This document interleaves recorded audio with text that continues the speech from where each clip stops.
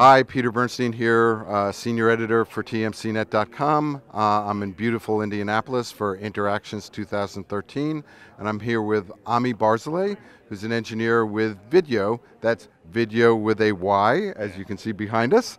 And Vidyo was part of the keynote session today as one of the really hot new capabilities identified by our host, Interactive Intelligence. And I thought it'd be a really good idea to let Ami run you through why video is important for contact centers, what the capability is, and your relationship with Interactive Intelligence. So it's all yours.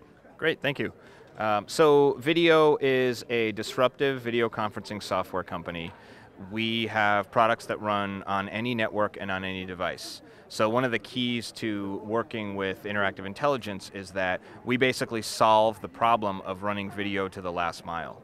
So usually when you try to do video conferencing, it needs to be on a controlled network with QoS. Our technology is resilient to problems on the network, variances in bandwidth, anything you can imagine that typically happens on an internet connection.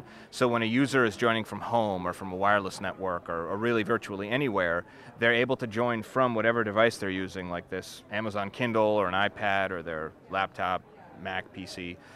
And they're able to use their just regular commodity internet connection to join.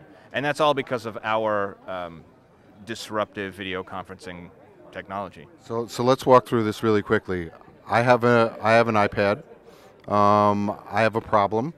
I go on the website of the contact center, and it says push to see. What does it say? Well, that's really up to whoever integrates it and embeds it into their experience. So at the end of the day, our whole platform is completely customizable through APIs. So typically what would happen is you have some sort of initial interaction with the support person, and then that support person will have an interface that allows them to escalate to video from either a web interface or software, however you ultimately want to integrate it.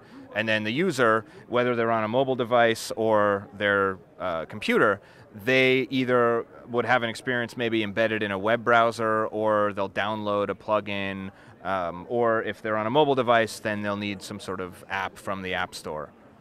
So I just want to, since we have Johnny who is live in Hackensack, New Jersey, and waving, I just want to show you the video quality that's capable off of an iPad. So I'm going to put the mic up next to Johnny so that you can hear him. The audio's coming out. Oh, the audio's coming out of there.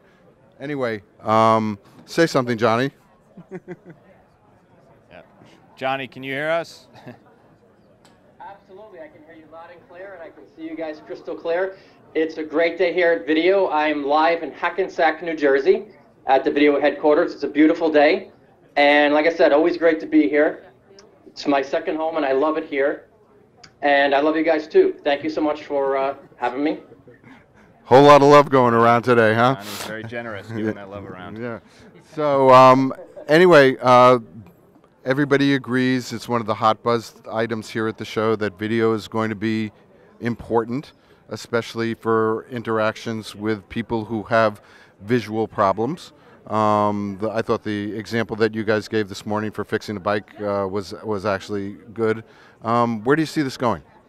I think there's a lot of technologies coming out now that are enabling video conferencing clients on any platform, and we're ultimately an infrastructure software.